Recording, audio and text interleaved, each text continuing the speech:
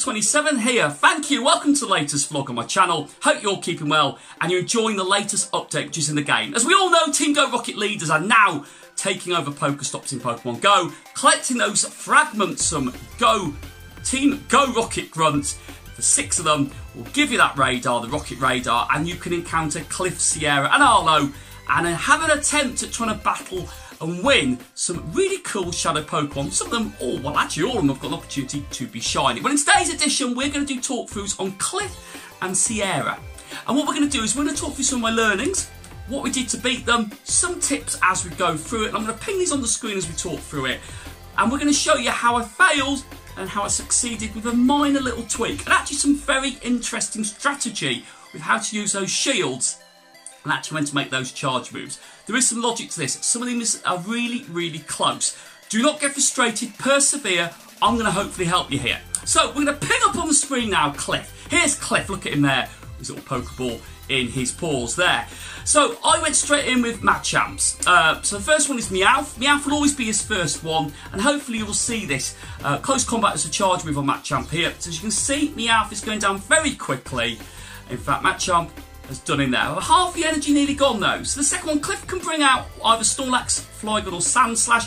Bring Snorlax out. We've got a straight charge move there. He will block the first two. Snorlax, Machamp fighting is a really great counter for it. If it was Sand Slash, throw Mamoswine, Ice type in there. Flygon, Dragon and Psychic and Fairy types are really good. So you can see Snorlax has killed the first Machamp. I went in with a team of Machamps, two Machamps and a Mewtwo, as you can see. I threw the second Machamp straight in there because actually fighting type is strongest against Snorlax. Trying to build that charge move up there. So you can see they've still got one shield. I've got an attack incoming. What do? I use my first shield. I have a go, you see, because my thought process, if I can get a real supercharged attack on it, it will give me a fighting chance of taking Snorlax out. But you can see very quickly, they're going to block a second one. 2, I'll use it on the first 2. Remember that. Close combat goes in there, would have been red, would have finished Snorlax off more than lightly. As you can see here now, well, Machamp is going down really, really quickly. However, fighting is the best type against Snorlax, just remember that. So this is where we've got a learning here. So Mewtwo came in. I put Mewtwo with Ice type in there. It made sense because actually if we did get to the third Pokemon, and you'll see very quickly Snorlax holds out against Mewtwo here. It could be Tyranitar, Infernape or Torterra. Tyranitar fighting type like Machamp, really strong there. Also water type Kyogre and Kingler with Crab Hammer. Snorlax is finishing Mewtwo off here. Infernape, Groudon, Kyogre, Mewtwo with Psychic moves, and Torterra, Mewtwo with Ice Beam, which is why we put it in at the start. It could have been there. Rejoice and Chandelier. Pinsir are not bad there. So anyway, we got another charge move in there. You can see it goes quite quickly with Mewtwo with its Ice type move. It does very little damage again to Snorlax. Snorlax holds out, and as you can see here, who dies first? Well, faints first. It's us. And we've gone there. So we got beaten quite harshly there. Cliff, I hope you're proud of me, boss. Yeah, we are, Cliff. Well done, well done. But we persevere. So this is where we made a subtle little tweak here. And hopefully, we now know what he's going to fight in this battle. It's Meowth, it's Snorlax, but we don't know what the third one's going to be. So, watch this very closely, because at this time, I did not know what the third one was going to be. So, we go again, and we go again well. So, it was a good effort, okay, you know, we're going to have a rematch. Obviously, we're not letting Cliff get away with this one. What do I do here? So just bear in mind, this is a really good, strong opportunity. So fighting type is key here. Fighting type is definitely key. We know fighting type against Meowth and Snorlax are the strongest ones. We know that pretty well here. But it's all about getting the right combination to give us that best chance. Because the problem we lost there, we've lost the second one very quickly. And we weren't getting those charge moves in. And actually, as the shields have been put up, they were just bouncing against us. And there was very little we could have done in that situation. However, this is what we're going to do. So I went Machamp on my first one again, Machamp on my second one, and this is where we made a very, very slight tweak. Put Kyogre in on my third one. Now they say Kyogre's a good one to put in before you start it. Machamp, Kyogre and Mamoswine. We know, well we don't know for definite we need the Ice type, but we went with Kyogre. See how this one plays out now. So Cliff throws back out Meowth, first one there. We know it's Meowth, like I said, it can only be Meowth on the first one. A matchup now. Now watch what I do here with the charge moves. So as you can see, Meowth's going down very quickly. I hold off there. It's flashing out. I could have deployed it at the last second. I didn't. I held on to it. There's a reason there. Straight in there now. Snorlax hasn't had a strike yet. We've got the first charge move in there. It will get blocked. It's Dynamic Punch. It will hurt Snorlax. So we're going now. Matchup number 1 has still got half its energy left. We're building up quickly.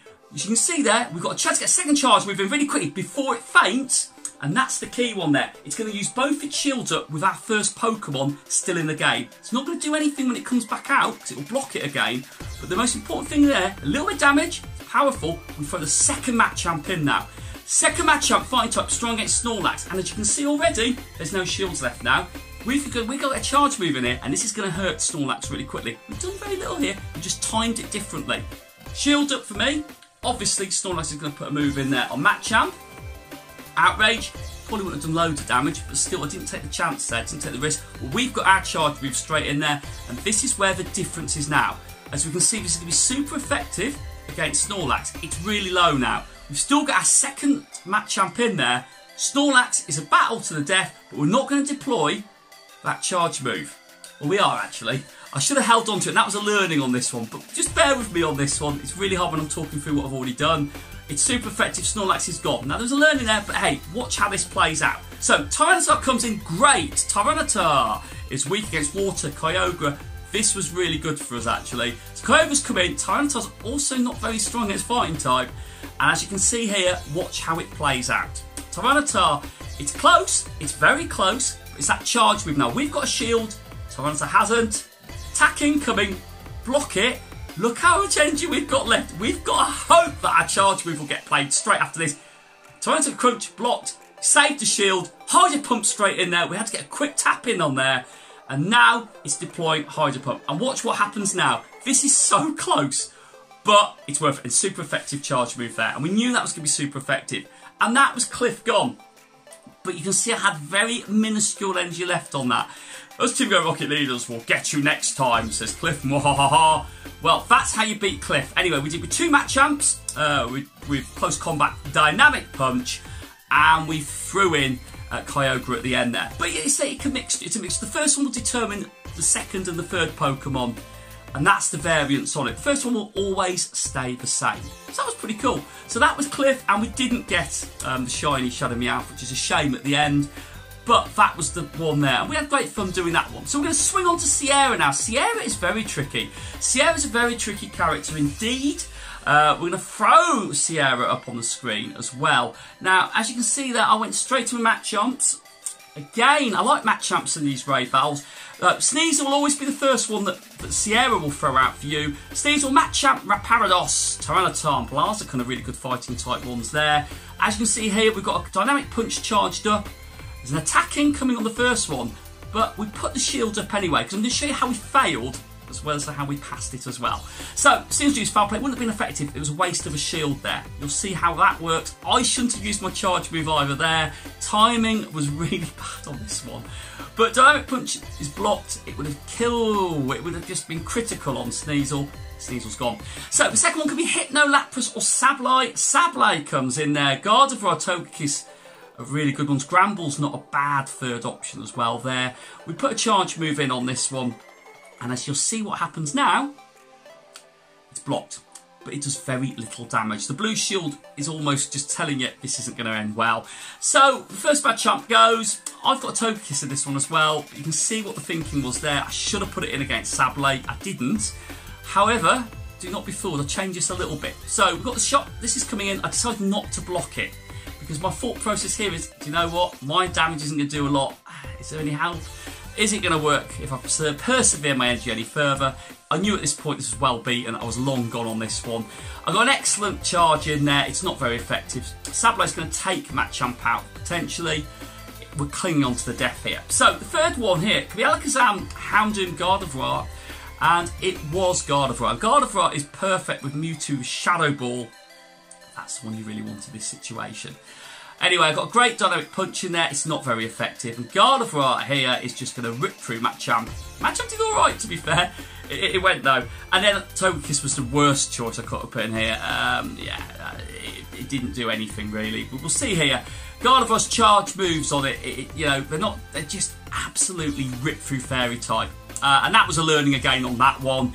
So we failed it there, and it was actually, it wasn't a lot in it in the end, but when you're looking at battles against these Team Go Rocket leaders, that's a big difference, half a bar still. So, what did I do different as I kept my breath back? And what did I do to tweak this very slightly? As we had the good effort come up on the screen. It's a bit patronising. Good effort. Good effort. So we did a subtle change. So I recharged these anyway, because we're going to use some of these when we do this again.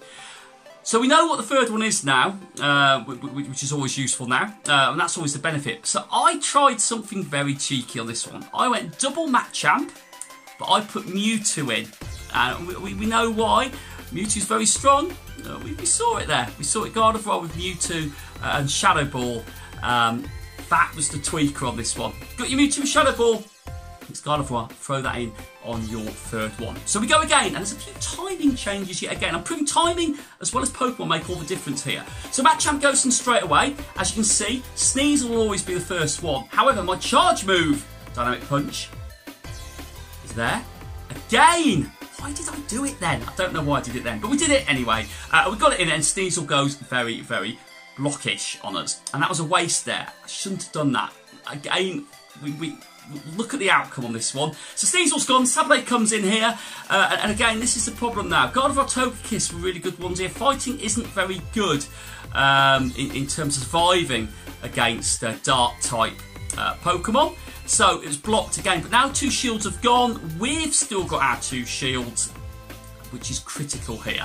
So we throw in our second Machamp, because we need to keep hold of Mewtwo with Shadow Ball. Attacks incoming here from Sableye. What do we do? What do we do? Don't use a shield. Why use a shield? Foul Play comes in. It's really hard on Machamp, but we've got Dynamic Punch here. So I throw Dynamic Punch in there. So we've saved a shield now for the final round, and that again in itself made the difference on this one. So Dynamic Punch comes in. It says it's not very effective, but it did quite a lot of damage, and actually we took it out as Machamp. Second one has got no energy left. So we're now 2 shields. They've got none. Gardevoir's the final one. We actually get a Dynamic Punch. I don't know how we got that one in. It was clinging on at the end, and we got that one in there. And you'll see here, that is very, very critical, that little bit at the beginning. So, we're gone. It's hanging on here. I don't know how it hung on for so long, Machamp, but it did us proud, that second one, with 0 energy, pretty much going in. And here we go, we've got Mewtwo. And actually, I stand corrected, it should have been Mewtwo with Shadow Ball, but I'm going to show you how Mewtwo with Ice Beam can also be as effective here. So, excuse my bit there, where I said it should have been Shadow Ball, it was actually Ice Beam, and I remember that now. Ice Beam comes in, takes quite a lot off it. Now, this makes it closer than it should have been, but we get there in the end. And Ice Beam comes in. The second charge move finishes off Gardevoir. And this was a really, really satisfying one with Sierra. So when you beat Sierra, you get an encounter with another Shadow Pokemon, which can be shiny. And this is Sneasel, the starting one. And, you know, the pink Shadow shiny Sneasel would be really, really cool. Well, did we get it? Did we get it? Let's find out. Drum roll. Drum roll, drum roll. I'm still beyond on these Team Rocket raids, as you can see. However, we've now silver status, which is cool. As we throw in there, it was a normal Sneasel. Sorry to keep you all hanging there. And that's a bit of a raid guide, and I hope you enjoyed that. That's Sierra, and that is Cliff sorted out there. And those are my learnings from it. Bit fast-paced, but pick at that what you want, and hopefully that will serve you good. Well, I'm going to leave you be. I'm Masterful27. Hope you enjoyed this. Please put a thumbs up if you enjoyed this little raid guide vlog. First one I've done in a while. Smash the bell for notifications if you enjoyed it. And please subscribe if you're new to the channel. It's really, really cool. We've got Community Day coming up this weekend. All really, really cool. And it's exciting stuff indeed. Well, I'll see you all soon on the flip side. It's all about Team Go Rocket leaders and getting to Giovanni. Now that 5-day for stage 2 of the research is done for most people, those Giovanni battles are now happening. And I'll cover that on one of my next vlogs when I get to that stage with you all. Enjoy it anyway. Be safe.